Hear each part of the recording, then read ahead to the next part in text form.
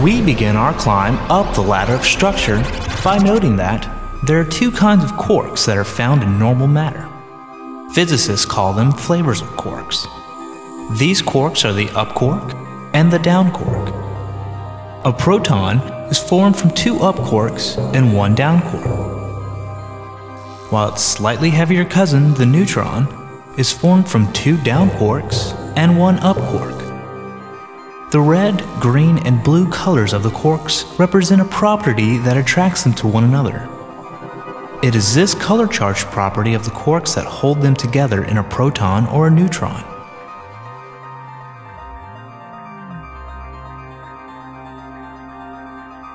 These protons and neutrons can then combine to form the nucleus of each element in the periodic table.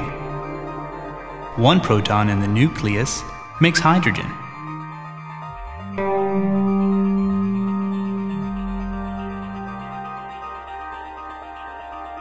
Two form helium.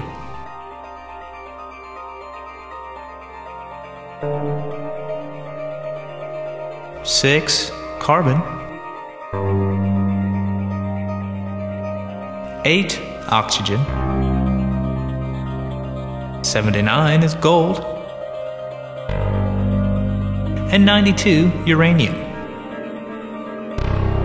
Neutrons help hold the protons together.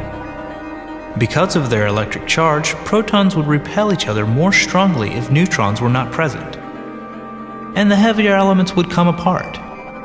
There are approximately as many neutrons in each element as there are protons.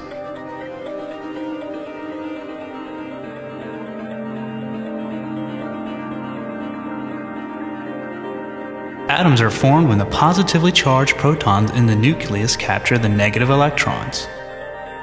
Neutral atoms capture one negative electron for each positive proton in the nucleus. So, hydrogen has one electron to go with its one proton. Helium, 2 electrons. Carbon has 6. Oxygen, 8.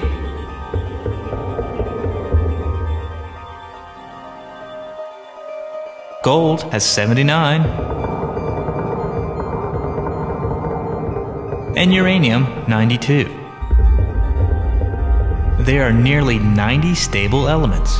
The largest of them contain close to 800 fundamental particles joined in a complex but stable structure. But electrons cannot just gather around in a crowd.